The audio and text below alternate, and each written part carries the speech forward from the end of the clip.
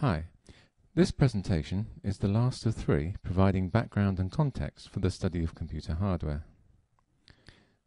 Clip 2 looked at the advances in electronics contributing to computer development, and particularly the provision of a year-on-year supply of extra transistors to build computers in accordance with Moore's law.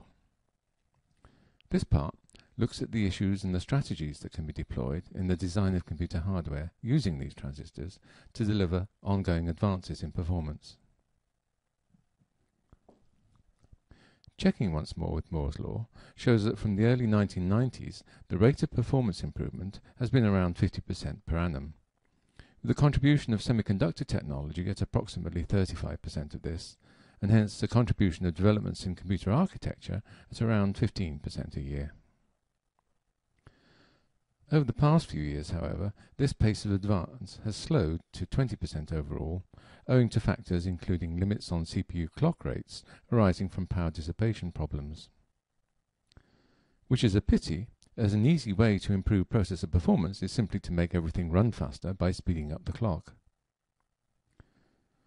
Using the extra transistors to improve performance by changes to computer architecture has turned out to be increasingly more difficult.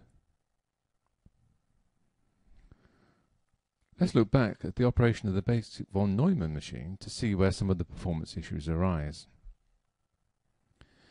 It operates on a series of simple machine code instructions, each of which has to be fetched in from memory across the bus, decoded, and then any operands have to be fetched across the bus too and passed to the ALU where the instruction is executed.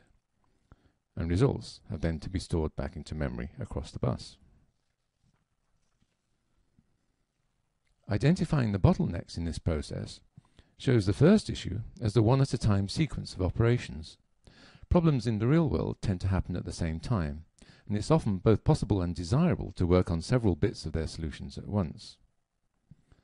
Also, the machine can only execute simple binary-coded machine instructions rather than real-world natural language, creating difficulties of error-free translation and communication with the machine.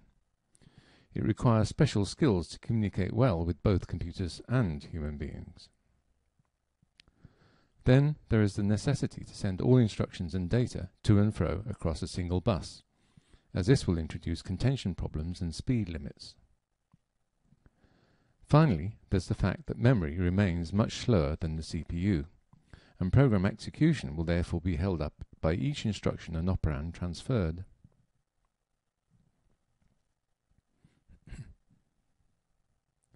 It's also apparent from a look at the vertical structure of the machine on this slide that it's a complex system of interacting hardware and software components centered on the instruction set architecture, or ISA. Dealing with any complex system can be tricky, and structural changes can bring unexpected and sometimes undesirable consequences. For example, the ISA instructions should ideally be readily understandable and usable by human programmers for fast, error-free application development. But high-level or natural language instructions are difficult to build in hardware, and overall performance may well be reduced. Another problem is that while it is necessary to develop computer architectures to make use of new fabrication technologies and to address new applications, it's also necessary to protect the huge investments in existing architectures and applications. It wouldn't be economically sensible to develop new software from scratch for every generation of machines, let alone to persuade users to forego all of their previous investments in the old stuff. The principal issue is how to best deploy the ongoing increases in transistor count to improve computer performance for real applications. Following Professor Katz of Stanford University, these are the principal strategies that are being deployed to achieve this. As embodied in processors such as those shown here from the early Intel 8080 to the latest Core designs. The first issue is how best to handle a complex system. The general systems approach is to represent it using appropriate model descriptions that can then be used with optimization strategies to try to improve performance and simulation tools to evaluate results. It's important to represent the system at the correct level of abstraction in order to have sufficient information to cope with the problem at hand, but not enough to become overwhelmed with detail. This slide shows some of the descriptions for interacting with the computer structure shown previously at different levels of abstraction. At the top level, the problem is to translate a strategy for solving a real-world problem into a consistent step-by-step algorithm. A graphical language such as Stateflow or UML can help visualize the algorithm operation for effective communications and debugging. The advantage of such tools is in the simulation and verification of behavior, along with the possibly automatic translation of the algorithm into high-level language source code. Dealing with a machine at high-level language level is the domain of the computer programmer. HLLs are compiled directly to binary machine code instructions from the instruction set architecture, but their mnemonic form in assembly-level language provides a more detailed view of the actual machine operation than HLLs, and hence an insight into issues such as the allocation of machine resources that are normally hidden in an HLL. Nowadays, though, with sophisticated and efficient compilers, programming at the assembler level of detail is usually restricted to critical performance issues. On the hardware side, the large-scale organization of the machine can be described graphically by block diagrams or tools like sysml, or in a transaction-level hardware description computer language such as System C.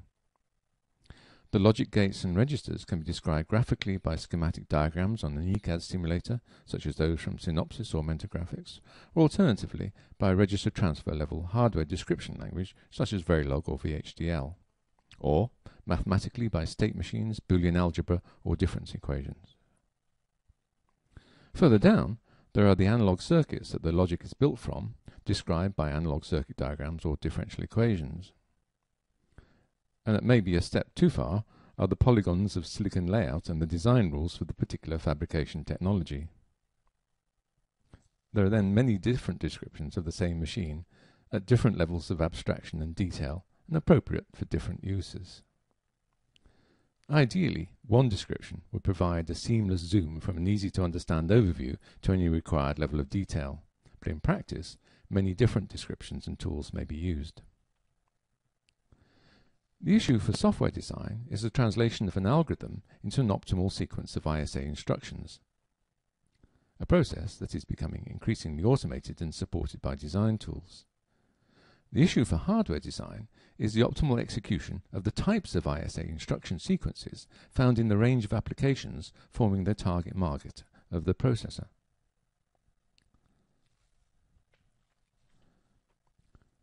The big advantage of executable descriptions like Stateflow or System C is the ability to test the value of innovations against performance without having to actually build the machine before the design has been verified. This slide illustrates a couple of points about processor performance. The first is that designing a general-purpose processor to be a jack-of-all-trades, optimized to run as wide a range of applications as possible, will inevitably lead to compromises over building hardware to support tasks such as matrix manipulation, say, that are only infrequently found on average, though they may be common in one particular application. An issue then is what performance measures are the most appropriate. To most users, this comes down to the time it takes to complete running their particular application programs, rather than more abstract measures such as MIPS. This leads to an appropriate emphasis on time to complete representative benchmark suites of applications, rather than the latency or time to complete individual instructions. One of the biggest bottlenecks of the von Neumann machine is in its sequential operation. The standard real-world approach to speeding up big tasks is to split them up and use more resources operating in parts of the work concurrently. There is usually, however, some overhead with this. Amdahl's law shows a speed up by running work in parallel, taking into account the work that can't be run concurrently, such as partitioning or integrating tasks, for example. Hence, having a 6-core processor, say, doesn't necessarily mean that it will run applications 6 times quicker. This slide shows something of how present-day computing has moved on from the von Neumann model, with a much larger use of parallelism. An internet web search, for example, could travel to any one of many huge computer centers with many processors running similar search algorithms. The requests can be split up amongst several machines with different threads on different cores, and pipelines of parallel instructions running on one core, and many data items being processed at once in each instruction. And most of the processor gates in the hardware in operation at the same time.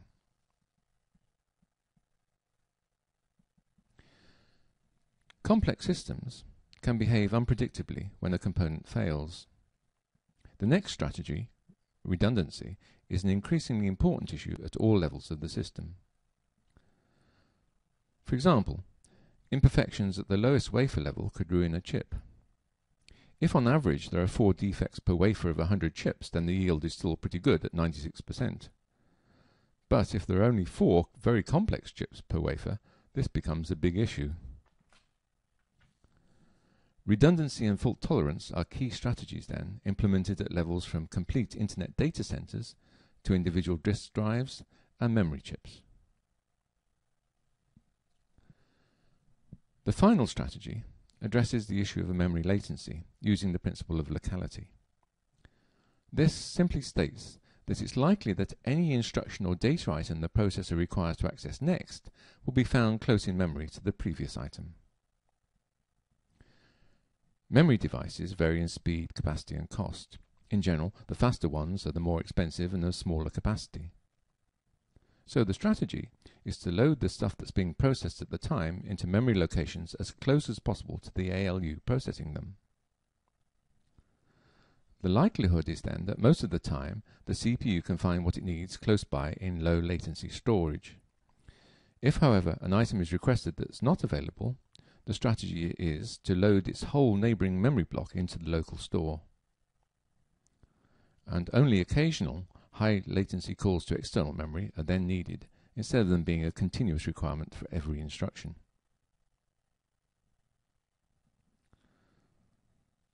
Well, that's it for this introduction, providing some background and an outline of the material to be covered in the unit on computer hardware. The course will continue to look at these issues and strategies in more detail, starting with the topic of processor design.